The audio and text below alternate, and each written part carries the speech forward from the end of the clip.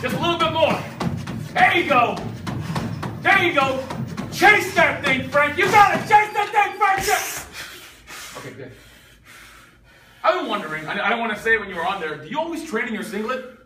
You always train in that jacket? Touche. Okay, ow. Every time. Okay, you high five yourself. Frank. Hey. What's the date? January 2nd, the new year. Where's the place? Snyder Armory, Jacksonville, Florida. That's right. What's the goal? Wrestle Bowl! Nice gold trophy. It's going to sit on the mantle. You see, Frank, we got screwed. I want that word to be lit up in neon lights in your brain, Frank. Screwed! We got screwed! You see, Dark City Fight Club, not only did you almost maim me, not only did you embarrass me on my birthday, you took the gold that does not belong around your waist.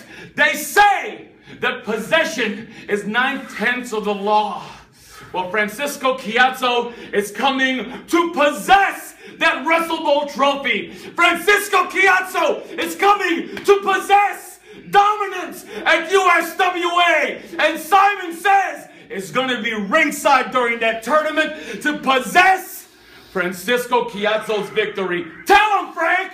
Jon Davis, it was just mere hours ago that it was announced that you and me are going to be locking horns like two bulls, mano y mano. January 2nd, I step over your dead carcass on my way to the Wrestle Bowl trophy, which is going to sit right next to that beautiful Chinese Batman figure that my brother from another mother got me last Christmas. That was really expensive too, by the way.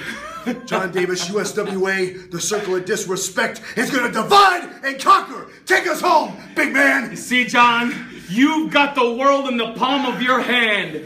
Your future is right here. And January 2nd, and that's not just what Simon promises. That's not just what Simon guarantees. That is what this jacked, stacked, cocked, locked, and loaded crazy Italian and his nutso partner says.